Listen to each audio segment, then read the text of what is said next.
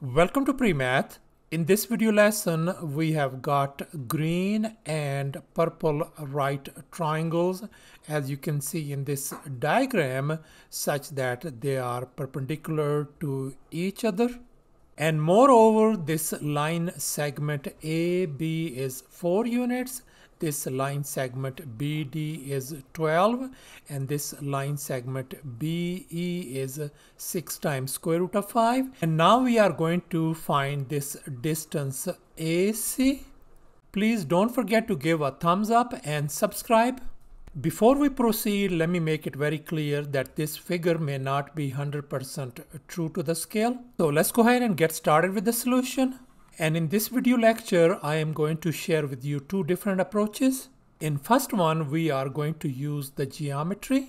And in the second method, we are going to use the trigonometry. And here's our very first step. Let's focus on this green right triangle BDE. And we are going to calculate this length DE.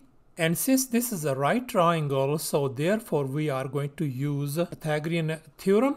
And here's the Pythagorean Theorem: a square plus b square equal to c square. Always keep in your mind that the longest leg, which is hypotenuse, is going to be our side C. Let's go ahead and fill in the blanks in this Pythagorean formula. So I'm going to write down 12 square plus DE square equal to C, in our case is 6 times square root of 5 whole square. And now let's focus on this part on the right hand side. And here I have copied it down, and let me show you how we're going to take the square of this thing. 6 square is going to be 36 times this square, and square root undo each other. We got times 5. 36 times 5 is 180. So therefore in the next step, 12 square is 144, and on the right hand side I have replaced this one by 180.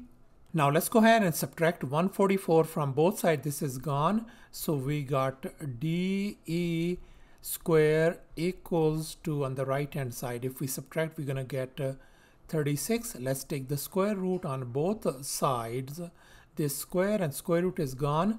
So our DE length turns out to be positive 6. And now since this length DE represents the distance, so this must be positive. No wonder I wrote down positive 6. So thus this side length DE turns out to be 6 units. And here's our next step. This time we are going to use geometry. And now let's focus on this purple triangle first. Let me go ahead and call this angle alpha. And this angle I am going to call beta. Then these two angles are going to be called complementary angles. And here's the definition of complementary angles. Two angles are complementary if they add up to 90 degrees. And we can see over here this angle is 90 degrees. And we know that the sum of all angles in a triangle is 180 degrees. So therefore, sum of these two angles, alpha plus beta, is going to be 90 degrees. Now let's focus on this angle. This is a 90 degrees angle. And we know this whole straight angle is 180 degrees.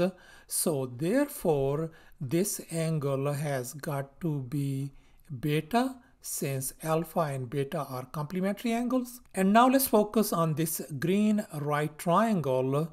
We have this 90 degree angle. This angle is beta. Then this angle has got to be angle alpha, since alpha and beta are complementary angles. So thus we conclude that these two triangles, the green triangle and this purple triangle, are similar triangles according to angle-angle similarity property. So therefore we are going to have some proportions. Let's go ahead and equate these ratios. I'm going to write down AC divided by AB. Let me go ahead and write down AC divided by AB equals to this BD divided by DE So let's go ahead and write down BD divided by DE. Now let's go ahead and fill in the blanks. AC divided by AB in our case is 4 equals to BD in our case is 12 divided by DE is 6. Now let's go ahead and multiply both sides by 4. This 4 and 4 cancels out. So therefore our AC length turns out to be 8 units, and that's our answer. So thus our this side length AC turns out to be 8 units. And here's the next step. This time we are going to use the trigonometry. Now let's focus on this purple triangle. And now let's look at this SOHCAHTOA table. We can see that our tangent angle equals to opposite over adjacent.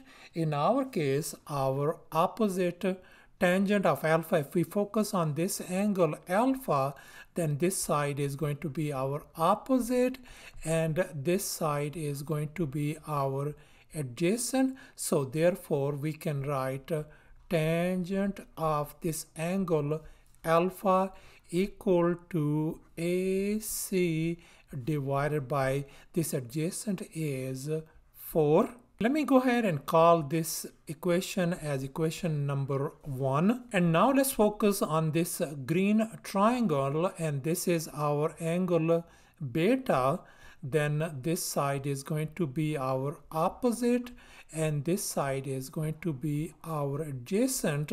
So therefore our tangent of beta equals to opposite over adjacent means 6 divided by 12.